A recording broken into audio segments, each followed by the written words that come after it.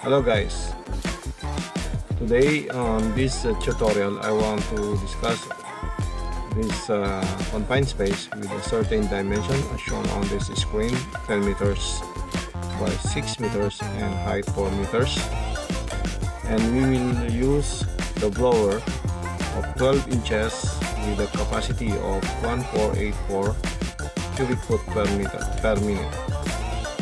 Okay, so how long it will take to ventilate this confined space using this blower? If you don't have idea, this is the blower I'm talking about. Confined space blower, 12 inches and 1484 cubic foot per minute. This is only one example, so you can use either 32 or 8. It's depend upon your requirements.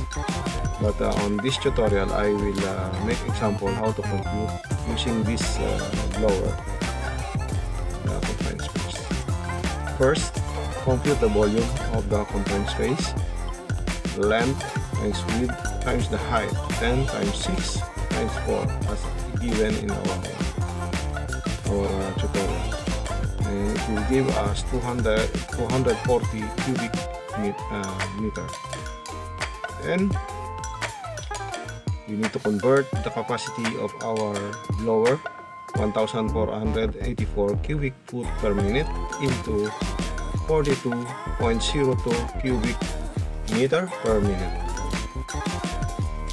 Then the time required to ventilate the confined space is equal to the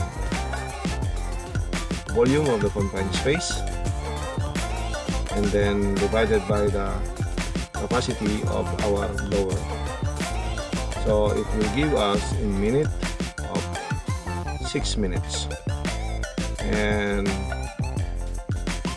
now we can have a confidence that when we purchase a confined space blower with 12 inches with this capacity, then we have the confidence that within 10 minutes we can ventilate such dimension of the confined space. But it is always safe that if we can make longer, like let's say rather than 6 minutes, this is the minimum time, but rather than 6 minutes we can increase 10-15 minutes if we want, 30 minutes continuous before we allow our workers to go inside of the confined space.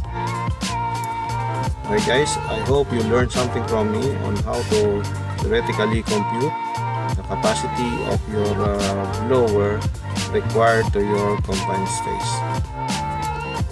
Thank you guys, and please don't forget to subscribe to my channel for more videos of tutorial. Bye bye, see you next time.